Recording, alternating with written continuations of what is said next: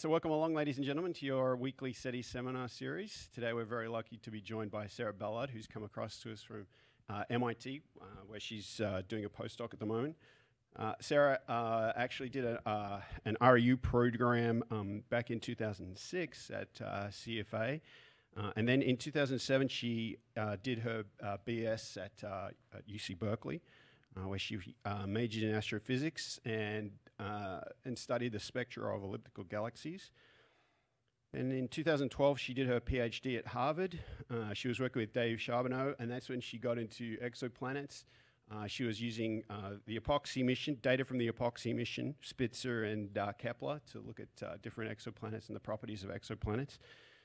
And then she did a postdoc with Eric Agol at Washington University, where she first looked at small stars and exoplanets around small stars and M-dwarfs. And then in 2015, last year, she got a postdoc position where she's become a Torres Fellow at MIT, working with Josh Wynn. And that's where she is currently, and she's going to talk to us about her research in exoplanets and different ways to look at exoplanet research. So please join me in welcoming Sarah.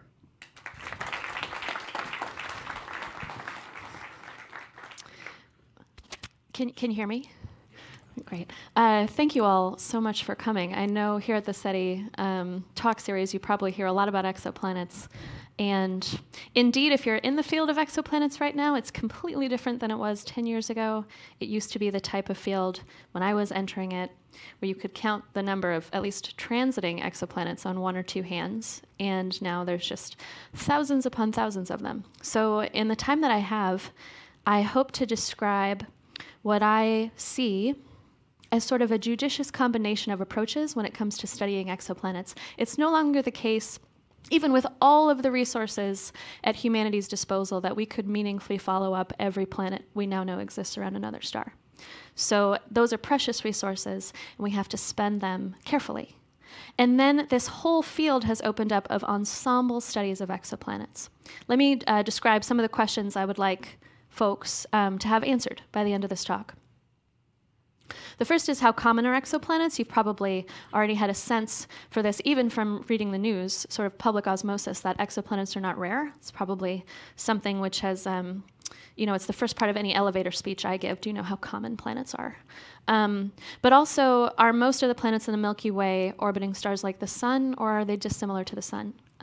That particular question about so-called Eta Earth, the rate of planets the size of Earth orbiting stars like the sun, that's anchored studies of exoplanets from when I can remember. And I do feel that that question is materially shifting to another kind of star altogether.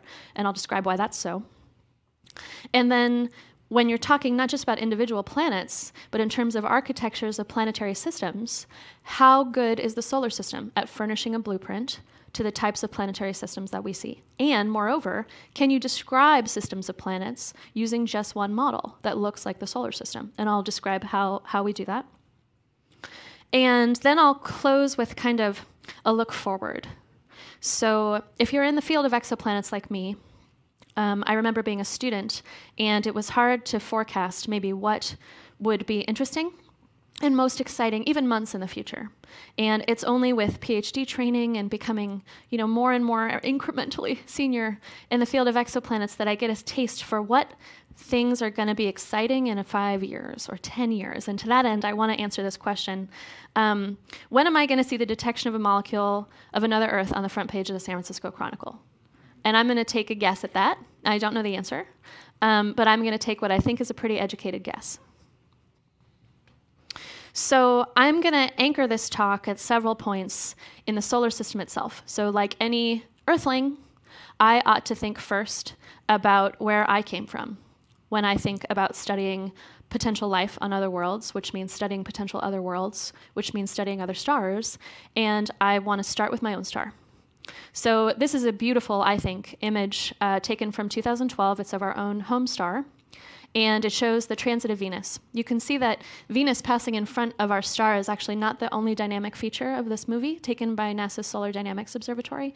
You can actually see a hint of our star rotating. And it rotates about once a month. And moreover, you can also see these beautiful features which are corresponding to the roiling surface of our star, its magnetic activity. And yet, even if you didn't have this beautifully resolved movie, you still could infer the presence of Venus. Even if all of these pixels were reduced to a single pixel, and you were looking at something hundreds of light years away, even thousands of light years away, you could infer that the planet was there, because our star would look some fraction periodically dimmer every time Venus was silhouetted against its surface and blocked some of that light from reaching the silicon eye of the detector. So you've probably heard about the transit method before. And it was newish when I was a graduate student. So in 2007, I was just starting my studies at Harvard as a PhD student, and this was the half of the sum total of our knowledge about planets that transited other stars. So at that point, there was 100 or so exoplanets, in addition, maybe a few hundred, that had been detected using other methods. Transit was relatively new, and you can see that this sample looks relatively homogeneous. These are mostly sun-like stars. This is showing to scale the planet projected on the surface of the star. Almost all of them look like Jupiter, roughly the size of Jupiter. And you can see that there's this one planet at the bottom, which was the single known transiting hot Neptune. And anyone who was anyone at that time was studying this one hot Neptune, GJ 436. Anyone who was anyone in observational exoplanets, I guess. And you can see what a tiny planet it appears to be, even Neptune, 4 times the size of Earth, but projected against a very small star indeed. This is one of the first hints that we were getting that it's not only stars like the sun that host planets. And all of that knowledge, which was coming in kind of crumbs at that period of time, we began to feast once NASA's Kepler mission was launched. It's easy to describe, relatively speaking, how this mission functioned. It was a single silicon eye, and it affixed its gaze on a part of the sky, which is overhead at around midnight right now. It's about the size of your outstretched hand when held at the end of your arm. And within that field, so I'm showing here the Kepler field of view, which you can kind of see. It's full of stars, and because of bandwidth constraints, this was a mission that was trailing behind the Earth. We could only really look at 150,000 of them and really monitor their brightness. And this figure shows what's almost the sum total of our knowledge of the existence of transiting exoplanets in this part of the sky prior to the launch of Kepler. So there's one hot Jupiter around the star Tres 2, and that was what we knew. And as of 2013, these were the locations of the transiting exoplanets that Kepler had uncovered by virtue of the fact that they were blocking some of the starlight of their stars. Dennis Overby of the New York Times referred to this as the Skittles diagram, and that's kind of stuck, I think. And those Skittles hopefully are conveying a few things. It's not only the ubiquity of exoplanets, it's kind of starting to hint at something which I want to convey, which is that at that period of time, before Kepler was launched, we wondered whether exoplanets weren't intrinsically rare, because the rate of hot Jupiters around sun-like stars is something like 1%. But in fact, Jupiter-sized things, which are depicted here with red dots, are actually intrinsically rare in those short orbits. They were the lowest of the low-hanging fruit. And all of those planets were just slightly higher on the tree, waiting to be picked by a mission in space. This is showing an animation by a current graduate student at the University of Washington, Ethan Cruz, which is showing a week of transits sped up into a minute. So you can see how often nature was winking at us, telling us that there were planets orbiting other stars, but from the ground, we just simply weren't sensitive. That's something which is a thread running through exoplanet history, I think, is that there are always more planets. And that seems to be nature's rule. So here's an updated figure of that transit census that I showed you before that used to be only a few dozen planets. This is showing as of 2013, again, so this figure's since been updated. The thousands of Kepler's transiting exoplanet candidates now, candidates with very high fidelity. And I want to draw your attention to a subset here at the bottom part. So Jupiter transiting the sun would be fractionally that large in comparison, and it would reside about 2/3 of the way up that chart. So you get a sense immediately for the fact that most of the exoplanets that Kepler detected were orbiting stars smaller than the sun. And we uncovered that that's not only because they're relatively easier to detect, because the fractional size of that shadow projected against something smaller is larger, it's more detectable. It's not only that, it's that smaller stars host planets in greatest abundance. So I'm showing here this figure, which I think is one of the most exciting to come out of the Kepler mission at all. And it was about 3 years into the lifetime of the mission that exoplanet folks first beheld this figure in scientific papers. And let me walk you through it. So the first thing to note is the x-axis. This is showing stellar effective temperature. So our own sun at 5,800 Kelvin is right about there. Stars extend to the right and to the left of this diagram, but Kepler didn't look at stars of every single stellar type. So the number of stars that went into calculating this plot at each of these stellar temperatures are shown there at the top. And you can see the largest bin is for those that are like the sun, and that's because Kepler had this science driver of establishing the number of planets, frequency of planets orbiting stars like the sun. But there's something very suggestive happening here, which is that the number of planets per star interior to some orbital period, this was 50 days at the time, that's since been extended out to a year. It seems to increase for smaller stars, and that's especially true for smaller planets. So the colors here are corresponding to different sizes of planets. So Jupiter-sized things, about 10 times the size of the Earth, are shown with that blue line. And you can see that indeed this is what we were sensitive to prior to the launch of Kepler transiting. It was this 0.01 Jupiter-sized planets per sun-like star. Look at all of the planets that remain to be discovered. And there was something that we might not have anticipated, which is that stars like the sun are actually not our best producers of small and potentially rocky planets. So at this time, things between 2 and 4 Earth radii were what got included on this plot. But with additional data, now we're down to things the size of the Earth, and indeed, they are more common, 3 times as common around small stars as they are around stars like the sun. And the reason why that's exciting for people who are interested in exoplanets is because these small stars themselves are the most ubiquitous in the Milky Way galaxy.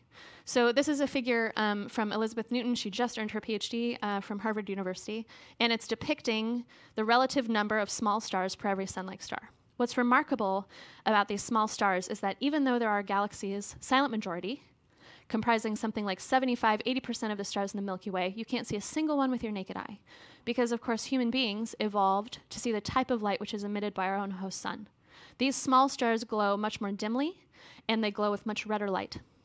If all of a sudden you were sensitive to that light, you would start to see a night sky which looks very different. So this is showing, again, a movie from Elizabeth Newton's public Harvard Horizons talk. Wish you could kind of see it better. You can sort of see that for every sun-like star, all of a sudden you can see 7 or 8 of these small red stars suddenly come into view if you had this lens where you were sensitive to the vast majority of stars in the Milky Way galaxy. So that's 2 things already which are pretty remarkable about the way that planets occur in nature. The first is that they are very common around small stars, that small stars themselves are very common. And what that means is that working backwards, you could try to figure out, well, how near must the nearest Earth-like planet be? By Earth-like now, I just mean in broad strokes. Something close to the size of the Earth and residing at such a distance from its host star that any water on the surface might be in its liquid form. That's a really broad stroke. People devote their whole PhDs and careers to thinking about that habitable zone. But in this, for the sake of just considering from the point of view, taking something home, how close must that star be? So this is work from Georgia State. This is showing our neighborhood. So the star is off of our back porch. The sun is in the center. The radius of this sphere is about 10 parsecs, so like 30 light years. And this is showing all of our neighbors. It's color-coded to show the temperature of the star. So cool stars are shown in red. You can see how prolific they are, even though we're not seeing any of them when we look out in the night sky. And Courtney Dressing, who's now a Carl Sagan Fellow like I was at Caltech, calculated that with high confidence there must be an Earth-sized planet in the habitable zone of a small star within 18 light years. This is no longer all the way across our galaxy. This is right off our back stoop. Moreover, it must be one of these stars that we already know about. And as ground-based efforts are getting better and better, we're starting to find more and more of these small stars right off our back porch. So I like at this point, in public talks at least, I just never get tired of it, to use an analogy, which is that if the Milky Way galaxy were the size of the United States, how far might we have to go? Here in Building 30, or Building 1 on the Microsoft campus in Mountain View, California, how far would you have to go to get to the nearest Earth-sized planet, which resides in the habitable zone of its star, on which life might potentially have evolved? Would you have to go all the way across the nation? No. You would have to take one BART stop. And that would be from Powell to Montgomery, I think is what I looked up. So you have to take Embarcadero to Montgomery? I forget. I used to live in the Bay Area, so. Anyway, it's one BART stop, and I think that's just really a remarkable fact to digest, that planets are ubiquitous and that they're nearby. And there's something crucial about that when it comes to potentially identifying life.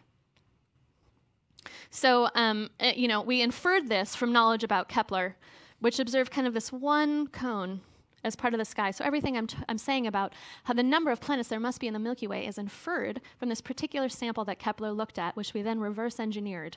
How many planets must there then be for Kepler to have seen what it saw? That's something I'll revisit again. And the number is something like 100 billion or more planets must be in our Milky Way galaxy alone. So we're starting to fill in those numbers of the Drake equation, which I'm sure people are intimately familiar with at the SETI Institute. My advisor used to have this on his door even before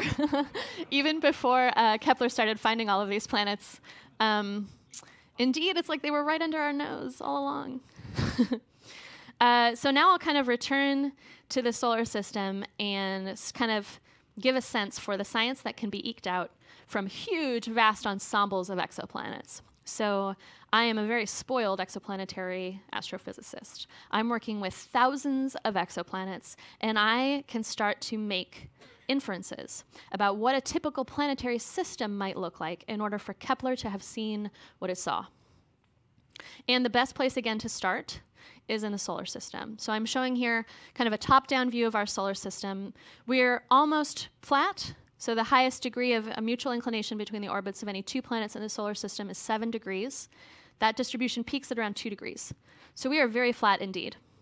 Looking interior to the orbit of Jupiter, this is showing to scale the orbits of the terrestrial planets. And now I'll show on the right just a subsample of Kepler's multi-transiting systems. So these are systems in which there's not only one planet that's silhouetted against the host star, there's multiple planets. And you can see how tightly they are packed. That's telling us something not only about nature's spacing of planets, but also their mutual inclination. Because if multiple planets transit, then they must align in such a way that they both are silhouetted against the face of the host star. This tells us something about their so-called mutual inclination. So now let's look at 2 case studies. The first on the left is the solar system, the stellar system, which is nearest and dearest to our own heart. And then compare it to a typical system uncovered by Kepler, and a typical system indeed in our Milky Way galaxy, and this orbit's a small star. And with broad strokes, they're actually not particularly dissimilar, other than this small star being about half the size of our own sun, this so-called M dwarfs, half the size of the sun and smaller. It's cooler, this particular planet, by virtue of the fact that it has 5 distinct planets transiting against the face of a star. It must have at least 5 planets. We have to have at least 8. I put greater than or equal to, because it's unclear what is happening with planet 9. And at least greater than or equal to one of those resides in the star's habitable zone. I say that, with the approximate symbol for ourselves, because if we were aliens looking in on the solar system, we might say Venus has a good shot of being habitable. And these are aligned within 8 degrees. Otherwise, they would not all transit. Now I'm showing a top-down view of the habitable zone, which is shown here with this green glow. And you can see that because these small stars are so much less luminous than sun-like stars, potentially habitable planets reside much closer to the star. It's hard to remember every time all of the advantages that there are to studying planets around M dwarfs, which is why I really started to get into that game as a postdoc, which is that they're the most common type of star. They host the most small planets. They seem to host these small planets in architectures which are really close, and when you see these planets which are closer in, they might still be habitable. Unlike for the solar system, when you find those relatively easier to find planets which are closer in, they probably don't host life, they're much too hot. So I got interested with a former Yale graduate student. I've since brought him to MIT as a postdoc to think about the typical planetary system that we have. So this is a top-down view produced by Jack Moriarty. And if you look at that system from the side, we can get a sense for how mutual inclination translates into what Kepler would have seen. So on the right-hand side now, I'm showing kind of the silicon eye of Kepler. If you have planets which are really closely aligned with one another, you're likelier to see more of them transit. So if you see 1 transit, you're likelier to see 2 transit, and so on. If they're a little dynamically hotter, which is to say if their mutual inclinations are a little more, then you're going to see less of them transit. And this is the single underlying principle behind work that I did with John Johnson, a professor at Harvard, a couple of years ago. This is the sum total of the data that we use for this study, and this is showing the number of small stars Kepler observed that host n transiting planets, where n runs from 1 to 5. So Kepler 186 is in this last bin, along with one other star, Kepler 32. So most of the stars, small stars that Kepler observed to have a transiting planet have only one. And that makes sense, because you would have to be very lucky indeed to see multiple transiting planets, let alone 5. So we did this study where we had a toy model, and we imagined if you could carve 2 features into a stamp of a planetary system and then stamped it isotropically all over the sky, what would that stamp have to look like for Kepler to have seen what it saw? And we had 2 characteristics that we assigned to those planetary systems. There were only 2 knobs that we could turn. The first was the number of planets per star and the scatter in their mutual inclination. And we have some reason to believe that different parts of this parameter space are actually in truth populated with planets. So the solar system is right about here. We have a lot of planets, and our mutual inclination is quite low, so we're actually up here. But a very flat system indeed with 6 planets would be right there. In comparison, some of the hot Jupiter systems, especially work out of Caltech and other places, have demonstrated they tend to have companions too, but they're really highly mutually inclined. So these are systems in which there seem to be less planets, but perhaps something stirred them up, perhaps they formed that way. In any case, much higher mutual inclinations. So we tried to take one stamp, carve it a bunch of different ways, and see what could we have expected Kepler to have detected if planets occurred the way that we imagine they do in this toy model. So now I'm showing the contours for that posterior distribution at bottom. The first thing I want you to notice is on the top, there's no one model that predicts accurately Kepler's yield. This is the best model that we could get. It doesn't look necessarily physical, for reasons I can kind of address in the questions if folks are interested. But what's most compelling, I think, about this is it's just not providing a good fit. Like, any one model really underpredicts the number of singly transiting planets and really overpredicts the number of multiply transiting planets. And this was not the first time that that idea was described in the literature. The so-called Kepler dichotomy was first described in 2011 or so, where there's starting to be this idea that one model, even with some variability built into it, cannot reproduce what nature is making. Whereas if you have a mixture model, if you allow for 2 models, they're very well separated in parameter space. You have the first population, which looks like the solar system, in which the solar system resides, at least in terms of number of planets and their mutual inclination. And then you have the second population, where either a lot less planets are being made, or they're being made at really high mutual inclinations with respect to one another, or perhaps it started out in some fashion, something got disrupted, some of the planets might have met their end in some way onto the host star, accreted onto other planets. So there's a number of hypotheses as to what gives rise to the so-called Kepler dichotomy, but the fact is it's observationally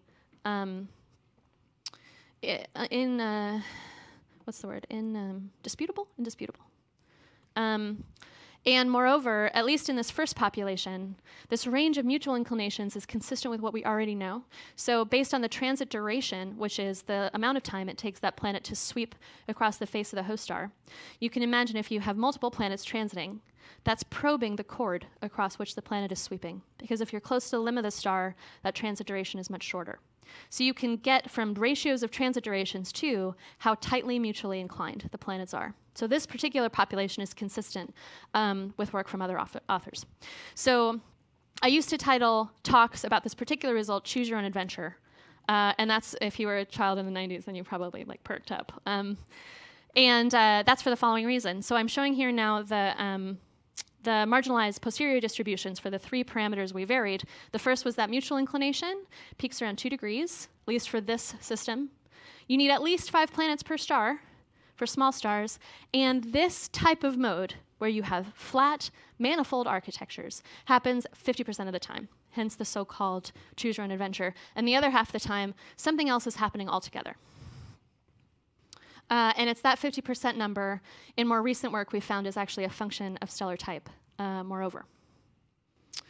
And so I got really interested with Jack in investigating what might give rise to the Kepler dichotomy. And let me describe why that is a really crucial piece of information to know when it comes to thinking about habitability of planets. So you might imagine that if you had some set of planets, they formed in a planetesimal disk, which is what I'm showing you here, hunks of rock, which are the size of asteroids, up to things the size of the moon, this so-called late-stage planet formation. And you ran it forward in time using an n-body simulator, like Jack did. You can observe what the resulting planetary system might have looked like, and moreover, you can continue integrating it forward in time to see whether that planetary configuration is stable.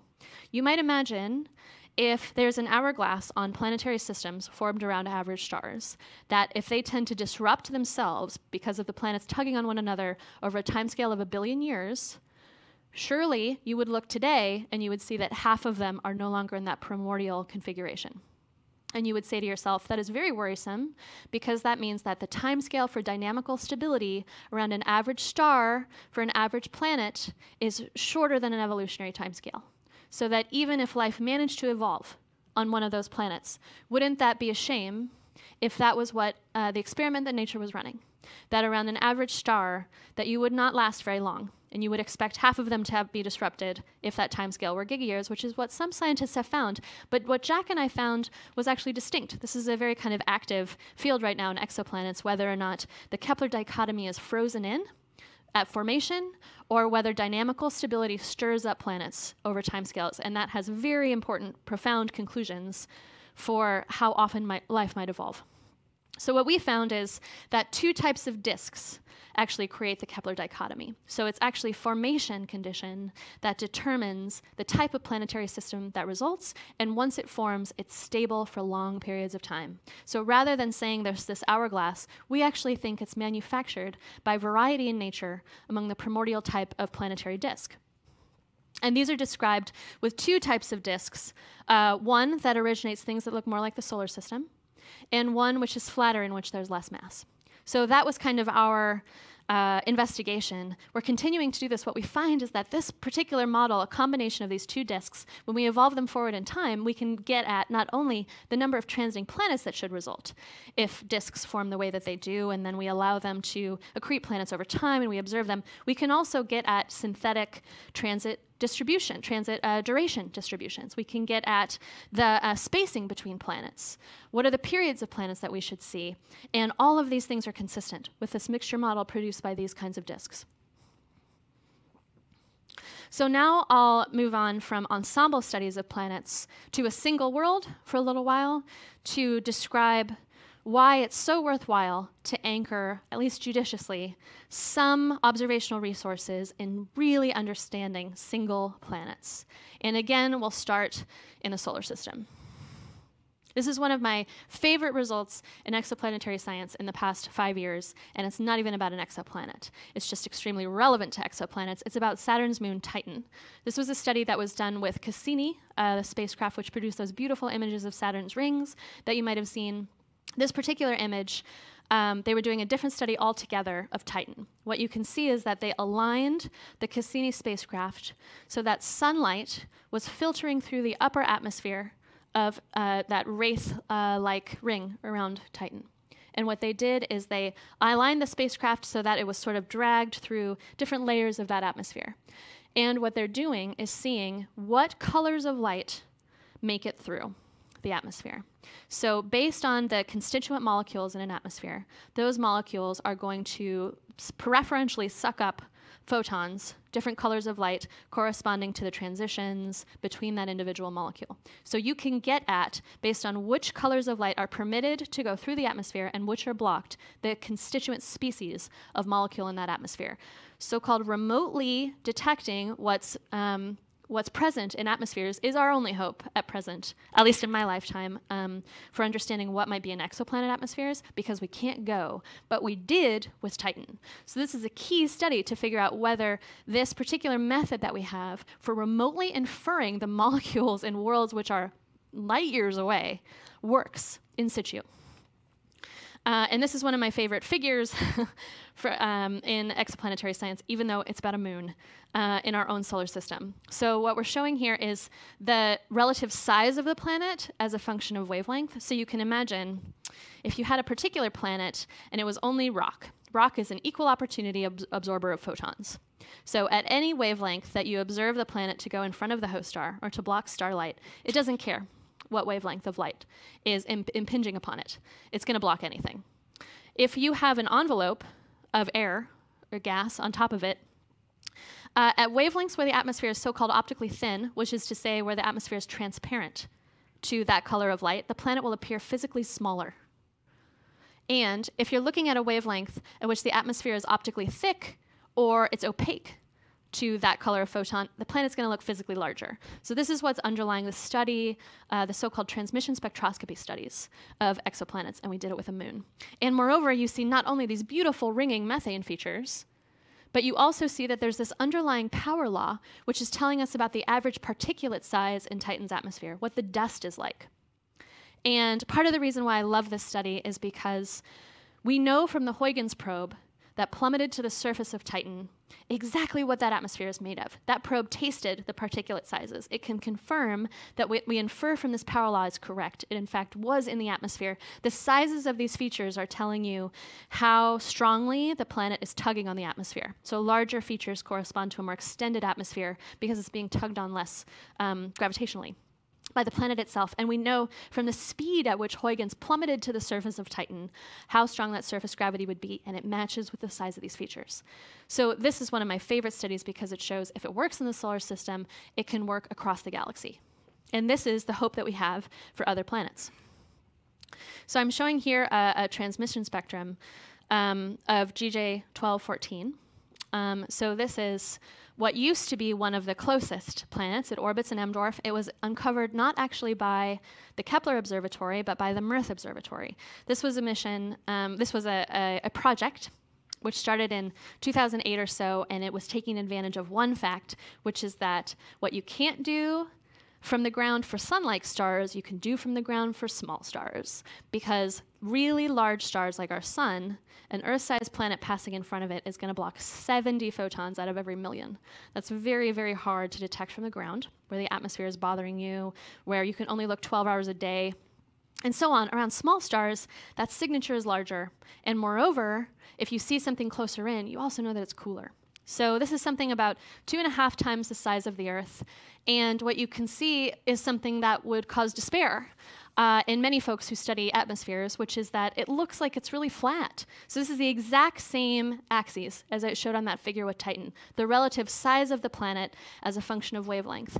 These are models produced by Eliza Kempton, a professor at Grinnell. And you can see that there's various predictions here that are shown in colors for what the atmosphere, how the planet's size should appear to vary if there's a lot of atmosphere, if there's methane, if there's water, and this planet is not giving up its secrets. There's either a very heavy layer of clouds, a high-altitude haze, and that means that we may never know what's in the atmosphere of GJ 1214. 1214. If that's the case for many exoplanets, that would be a shame, because we have this great method that works, but if clouds and high-altitude hazes are common, that knowledge will forever be a mystery to us until we can actually go. And that won't happen when I'm hopefully ever a professor. I will no longer be of this Earth, as they say, when we actually go to these other planets. So if I hope to ever know, then things have to be different. They would have to be clear atmospheres and so on. And that, which is why I felt such hope seeing that transmission spectrum of Titan, because that means there are planets out there where we can infer so much, even remotely, and we know that it must be true, even though we never got to go. And the reason why I feel so strongly about that is because that's our one hope for remotely detecting the existence of life. So just this past weekend, my family and I went to Jackson Hole in Wyoming. If you've ever been there, you know that it's geothermally very active. In fact, we visited a place called the Grand Prismatic Spring, in which microbial mats provide this brilliant color gradient. And we think that even if life on another planet only resided in the form of microbial mats, like the ones me and my family saw at the Grand Prismatic Springs, you still could know that there was life on that planet. Even if it hadn't evolved to the point of being able to craft a telescope, point that telescope at you, and beam prime numbers at you, you still could know that it was there, because life interacts with the atmosphere of its planet in a way in which one can infer, even remotely, that life must be present. That's something we can do with our own planet too. We can look at our atmosphere and say, there must be life there. It looks like there's only bacteria living here, more or less. And that's because those things are imprinting upon the atmosphere extremely strongly in a way that you might be able to detect, even if you could never go. And what I'm showing here, this is not a real spectrum. This is the spectrum of my wildest dreams, and the type of spectrum that might indeed be on the front page of the Chronicle in N years, where I'll get to that at the end. And what you can see here, it's the exact same axes as before. This is with the James Webb Space Telescope, looking for 30 hours at a particular planet, and it's looking at the relative size of the planet as a function of wavelength, and these features are encoding the existence of CO2 and water in the atmosphere. That's going to be a tough business, saying conclusively that there must be life which produces the signatures that we see, but boy, I can't wait for that game to start. And let me describe to you what it's going to look like on telescope panels for James Webb when astronomers start thinking about who is going to get the time to look at these particular planets. 30 hours is actually not that long to use a telescope like this. This is a cheap planet, relatively speaking. In order to eke out with a signal to noise of 15 or so you're confident, 15 to 1, that what you've seen is an atmospheric feature. For an average small star, now those are the most advantageous, nearby, you need about 200 hours of time with James Webb. That might not sound like that long, but you have to remember we can only gather those observations when the planet is in transit, because that's the only time that those precious photons are passing through the atmosphere of that planet, producing that silhouetted ring against the planet in which we can detect signatures of different molecules. So even for close-in planets that transit often, you're looking at 5-year baseline. So we're going to be 3 years in before we even have a sense for this planet is cloudy, which is why my current work at MIT is sort of based on what are cheap observables that we can get ahead of time to kind of give ourselves the best possible chance. Identifying ahead of time, this planet is likelier to have clouds. This planet is likelier to potentially be habitable. And the Kepler dichotomy is only one feature of that. I would say if there's 2 transiting planets, great. I would put all my money in that basket, because that means that that planetary system is dynamically cooler. Probably those orbits are more circular, and so on. And you might wonder at this point, well, why haven't we started these observations yet? Must we wait for James Webb? And the answer is we don't even really know where those planets are yet. So when I described the Kepler mission, there's a reason why you don't see, if you're interested in exoplanets, very many transmission spectra of Kepler planets, and it's because that mission was designed for an entirely separate purpose. It's a mission that's statistical in nature. It's looking at things which are hundreds of light years away. They're way outside of that sphere I showed of our nearest neighbors. There's almost none of the Kepler planets which are suitable to follow-up atmosphere observation because they're just too far away and they're too dim. They were great for the Kepler mission, but they're poor when it comes to following up and trying to understand something about exoplanet atmospheres. The mission that's going to find the nearby planets is called TESS. It has a completely separate observational strategy. This is a mission run out of MIT, actually. You can see why a young person interested in exoplanets would love to be at MIT right now. And it has an observational strategy distinct from Kepler. Rather than affixing its gaze to one part of the sky and not moving except to downlink the data back to Earth for 4 years, TESS has a stare and step strategy. It has 4 cameras on board. And moreover, it's not in an Earth trailing orbit. It's actually in 2-to-1 resonance with the moon. So it's sweeping in the same distance from Earth as the moon. And every time it sweeps by the moon, it can downlink all of that data. So that's great. We no longer have to be so choosy about our targets like we were with Kepler. We're going to be looking at all of the nearby stars, all of the M dwarfs within 50 parsecs are going to get time with TESS. But you can see that you can't actually look that long if you have to move those 4 cameras every 27 days, which is the number of days that TESS spends on any given stellar field. So if that's the case, we are going to be finding so many more habitable planets around small stars, because in 27 days, your ability to find a planet signal is limited to things which are very close in, and the close-in things which might potentially be the right temperature for life are all going to be around dim stars. So when it comes to the James Webb space targets, I predict that the vast, vast majority of these will be detected by TESS, which is launching on a SpaceX rocket next December, as the current launch date. So you can imagine that I eagerly watch every SpaceX launch. And if you watch the one this week, you can probably imagine the relief and excitement that people who are interested in exoplanets feel every time SpaceX really sticks the landing. So this is a figure just to give kind of a sense for why we have this relative paucity of planets that are really tasty for follow-up atmosphere observations. So this is showing from a concept study report from the Transiting Exoplanet Survey Satellite, or TESS, the types of planets that are good for follow-up. So there's really 3 things that go into a recipe for a planet that's really great for atmospheric follow-up. The first is that that star is really bright. So there's almost no stars right now where you can take your niece or nephew or your child and point up in the sky and say, that star you can see with your naked eye hosts a planet. There's almost none like that, or hosts a small planet. You know, there's a handful, because you can't see, I think, a single one of the Kepler stars with your naked eye. You want that star to be very, very bright, even visible to the naked eye, which are very bright stars indeed, because that means you have a relative wealth of photons racing toward you from that planet, passing through its atmosphere. You want that planet to be rocky. We didn't used to know what that meant. Maybe there are things which are 3 times the extent of the Earth, which are actually rocky. Is that possible? And it turns out that nature doesn't really make planets like that. Things which are 60% larger than Earth or smaller tend to be terrestrial. And we don't have anything like the solar system like that. We are the largest of the terrestrial planets, and then we jump to Neptune. And these things which are in between the size of Earth and Neptune are actually 80% of the planets in the Milky Way and 0% of the planets in the solar system. That's only one way in which exoplanets are really a unique laboratory for understanding planetary science. Now we know that break happens at about 60% larger than Earth. You want that thing to be rocky because we don't really know how life evolves, but we imagine that it requires a murky puddle to get started. And if you want a murky puddle, you need at least 2 things. The first is you need liquid water, and you need a surface. So in order to be rocky, smaller than 1.6 Earth radii or so, and you want that to be orbiting a small star, so that in the lifespan of James Webb, you have a fighting chance of getting, even a 10-to-1 signature of an atmospheric feature that might correspond to life. There's this little golden part of parameter space where you have the right stellar type for follow-up, where it's really bright and it hosts a small planet, and where Kepler has found none of these planets, TESS will find dozens. And these are going to be the planets that will ultimately be following up, that will ultimately be, I think, the one that appears on the front page of the San Francisco Chronicle. So let me answer these questions.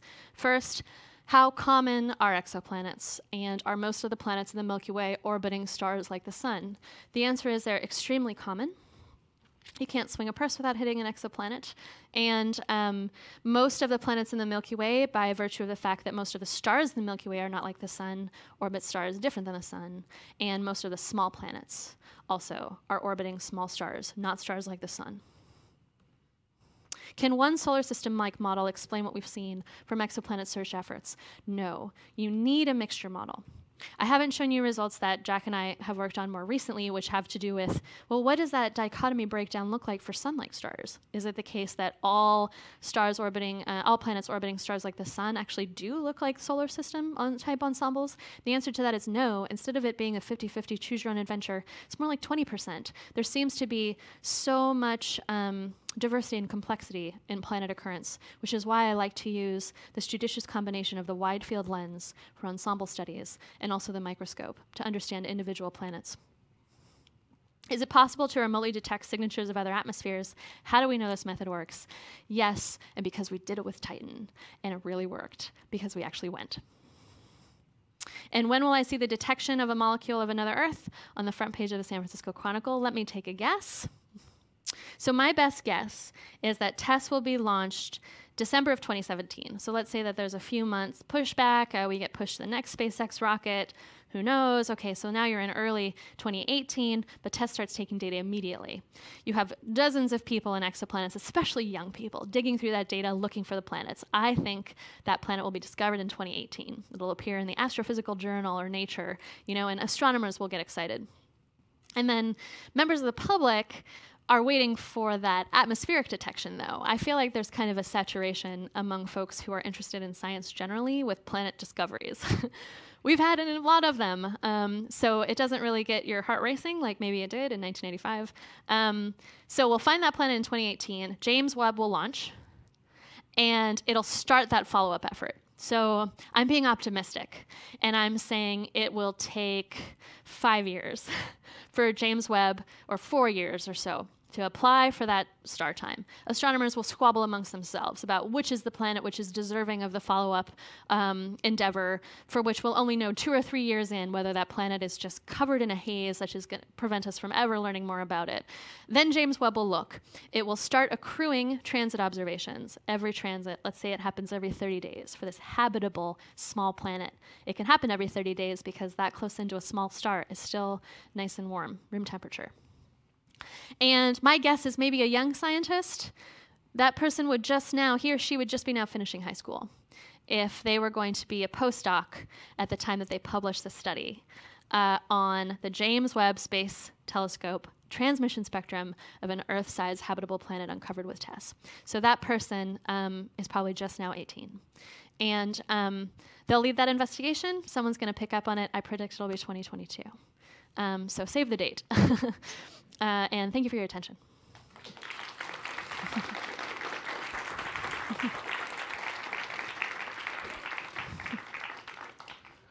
All right, I'm just going to ask the first question, but put your hands up if you'd like to ask Sarah any questions.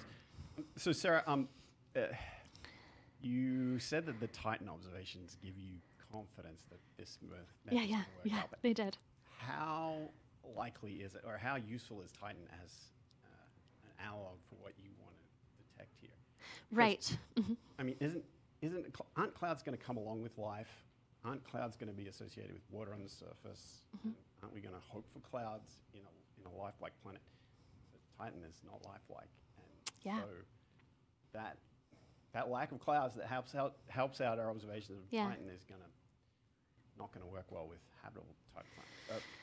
So that's a good question. So one of my favorite results was actually put out by David Singh earlier last year. So it actually showed that flatness is not the rule. So flatness is what you really dread. You can still get features with patchy cloud coverage. In fact, we get it with hot Jupiters. I mean, they're basically nothing but atmosphere. They're covered in clouds, and yet we still can eke out something about their molecular content. And that particular Hayes power law seems to change. It seems to change in some mysterious way with the strength of the water feature. In any case, you can have clouds and still see something. I've been skipping over a lot because I'm very partial to transits, because my career, such as it is, was made on transit observations. But when I think about what's actually going to be the thing that gets people most excited, it's so far in the future, and it's different than transits. It's direct imaging. So what you really want to do is take a picture of the planet, and you don't want to have that degeneracy of interpretation that you have from a transmission spectrum, where you're like, shoot, it's flat.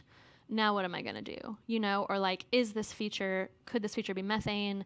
Is it possibly CO? You know, and so there'll be like a lot of discussion of that, rigorous discussion as there ought to be. With an image of a planet where you could actually lay down a slit on top of that planet and get its emergent spectrum. That's what you really want to do. And there was a chance to do that, actually, so there's another way in which that was just like independently confirmed, and that was with the EPOXI mission.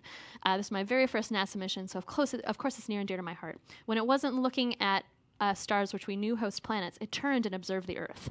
So it observed Earth rotating.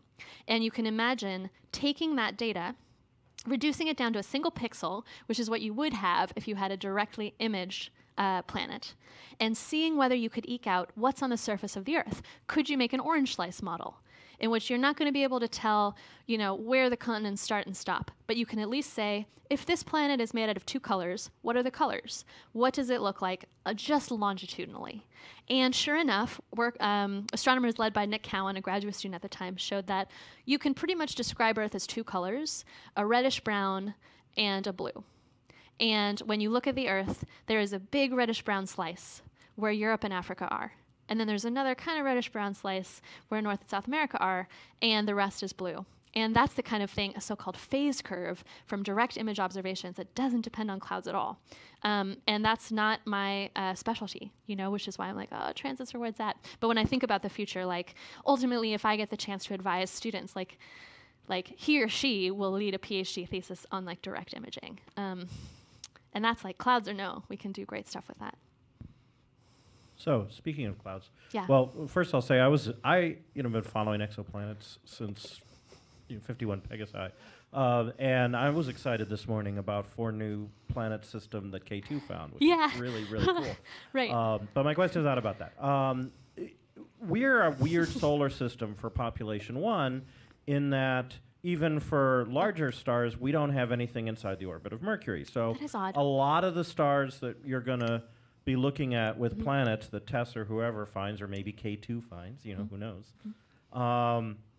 the planets are going to be really close in that you're looking at, and maybe tidally locked or in resonance with each other, with the star, whatever. Indeed. Assuming you find an Earth-like planet, not just Earth-sized, in that setting, what's that the atmosphere going to be like, and how is that going to affect your observations? Right. Because that's not going to look like anything in our solar system.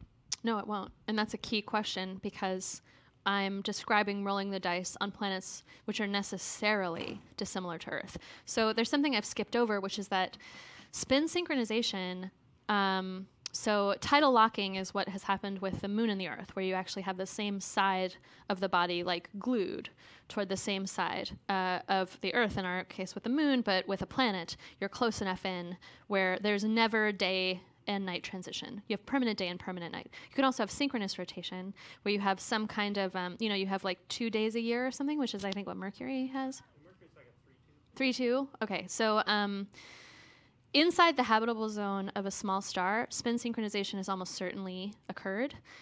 So if that's the case, how could life evolve on a world like that? So the first crucial thing is, how could the atmosphere even be stable?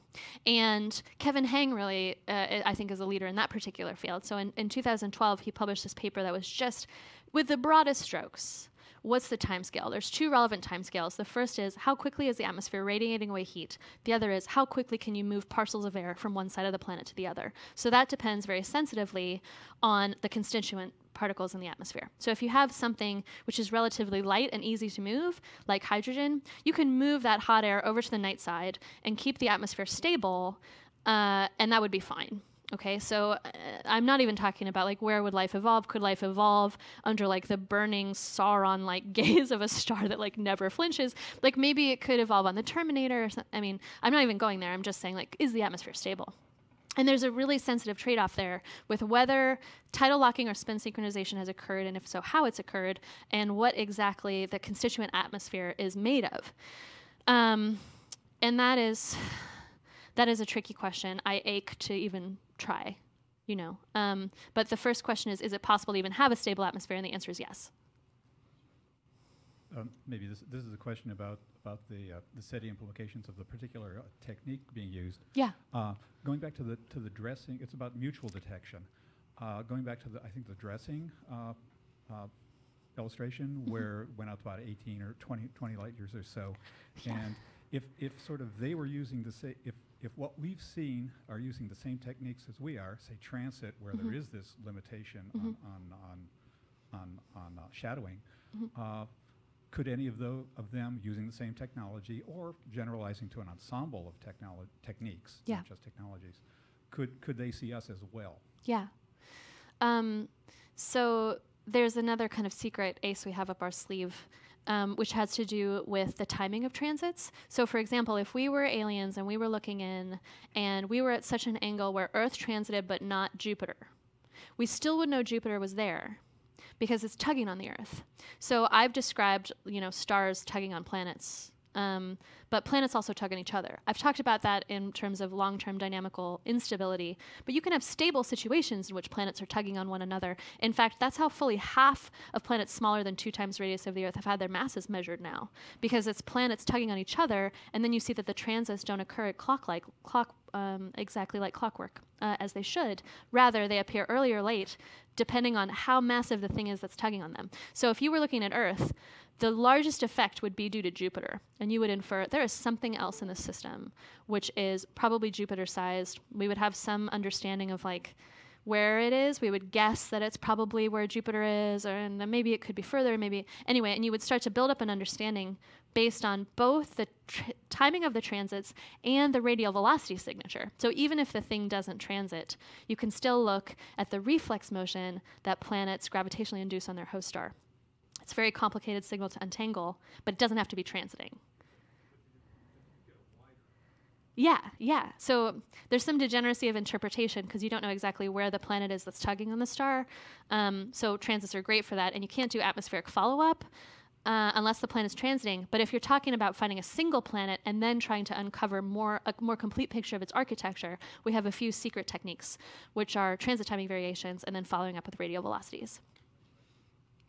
Yeah, I was curious. You mentioned that microbial life interacts with atmosphere of a planet to cause some sort of specific signature. Yeah. And I'm wondering if you could tell me a little bit more about that Sure. signature and that variance, and also what kind of microbial life you're talking about. Indeed. I got so excited when I was in graduate school about like the putative detection of arsenic-based life in Mono Lake. Like I got so into that, and I think that's since been refuted.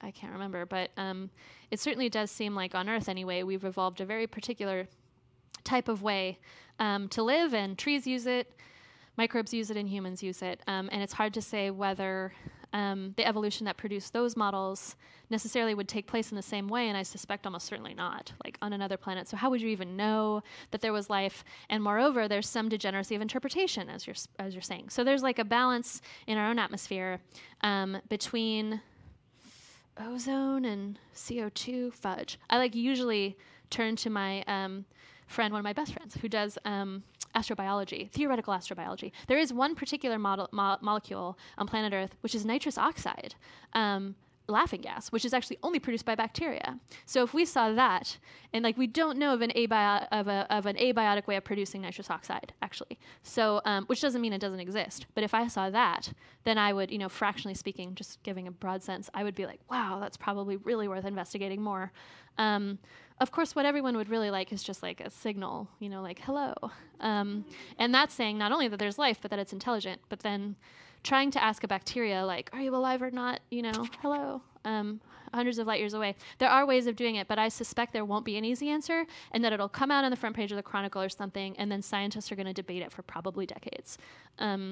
And I wish it was an easier picture where it'd be like, we found life. But I think like most scientific advances, it'll be digested and metabolized by people for many years and argued about like any good scientific thing should be. Sarah? Yeah. When you're looking for transits, don't you have to be incredibly lucky to be looking onto the plane of the rotations? And so what percentage of solar systems do you get to see transits? Depends on exactly where the planet is. So it scales as the number of stellar radii away that the planet is parked. For hot Jupiters, the so-called hot Jupiters, the first that we found, they're so close, they're actually only 10 times the stellar radius itself away from the star. And that's a 10% transit probability. So if you looked at 10 and you saw one transit, you would infer there's a 100% occurrence. Because in order for me to have seen 1 out of 10, there would have to be 1 out of every star. Now, for Earth, I think it's more like 1 in 30,000 or something. I forget what the actual number is. So like when people are producing or designing the surveys, they use that statistics and they take that into account. How many stars would I have to look at? If the occurrence rate is 100%, I'll have to look at 30,000 to be lucky enough to see one transit. And then I have to make sure my instrument is sensitive enough so that when I see that one transit, I can distinguish it from noise. And those are the two things which are at the center of like most calculations for planet discovery with the transit method.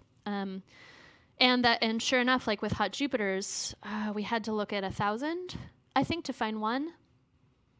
Is that correct? Yes, because out of that 1,000, 10 transit. 10 have a hot Jupiter. There's a 1% occurrence rate. So if you look at 1,000 sun-like stars, 10 will have a hot Jupiter. 1 of them for the hot Jupiter will transit. So that's how we knew there was a 1% occurrence rate, because we looked at 1,000 and saw 1. So it's like a subtle calculus that involves being able to detect the thing and then how far away it is from the star. We have the last question here, and if you have any more questions, you can come up and see Sarah later. Hi, thanks for this amazing talk. I have a question about the habitable zone. So we base our definition on the region where liquid water could exist, right? So don't you think this definition should be extended in a way, since we discovered other bodies outside our habitable zone where liquid water is possible, right? Yeah. I mean, you're speaking to something that's kind of unspoken, like in a lot of studies about exoplanets, which is that we're kind of looking for life that is like us. You know, like Carl Sagan posited sentient octopi in the atmosphere of Jupiter.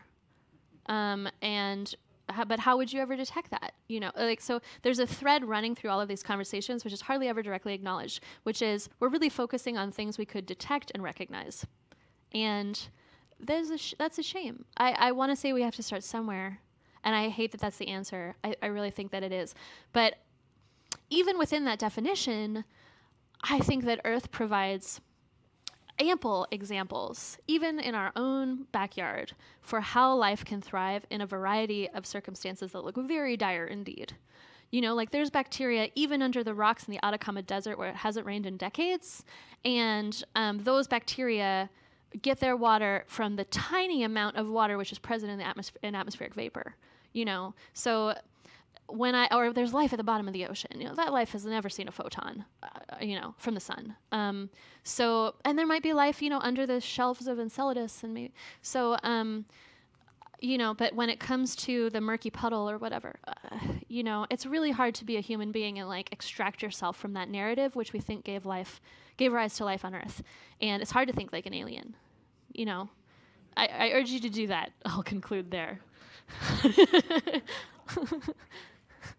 All right, ladies and gentlemen, if you're just to let you know, next week we have a talk from Frank Hsu. He's going to talk about nuclear power and bring it to Mars. It's a very popular talk, so if you haven't booked already on Eventbrite, do so now. We already have over 100 subscribers for that one.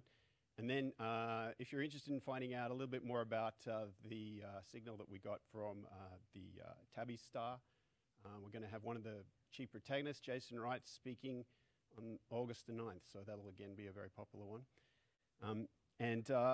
For today's fabulous speaker, Sarah, we have this special SETI mug. It's got these robots on it. Now I'm sure that they evolved on an M-dwarf, I'm sure. Yeah. Please join me in thanking Sarah for a great talk.